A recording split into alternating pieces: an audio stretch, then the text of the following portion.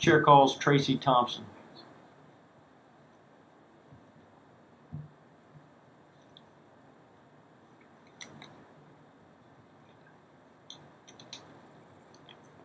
Chairman, committee members, thank you very much for letting me talk today. My name is Tracy Thompson. I'm here representing myself, and I am in favor of House Bill 810. I know we've had a huge dose of it today, but I was diagnosed with multiple sclerosis in 1999. I have been the recipient of 5 adult stem cell treatments. I hear a lot of talk today about safety and protecting patients. We're a really informed group. I found myself in a position where I tried, as soon as I got diagnosed, I didn't know what MS was. I was like, can you give me a book? I mean, what is this that I'm dealing with? So once we figured it out, obviously I went to my neurologist. I was under their care, tried all of the disease-modifying drugs, which the drugs can average about $70,000 a year. All of them are black label drugs, which means, you know, risk of PML, brain infection, liver failure. So you get on these drugs that the efficacy rates on them are at about 30%. So you're taking a pretty toxic drug that probably realistically has a 70% chance it's not doing something for you. In my case, I couldn't tolerate any of the drugs. I tried them. I had the adverse reactions. So I found myself, my mobility was there. I had a chronic incurable disease, but I had no medications to take.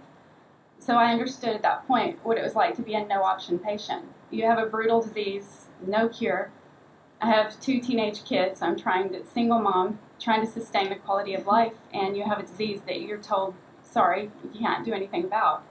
So I started getting into the stem cell treatments. I was very fortunate to get that in the beginning. I think it took my disease from a level where when I first started, lost my vision for an amount of time, lost my right leg, had to be retrained to walk.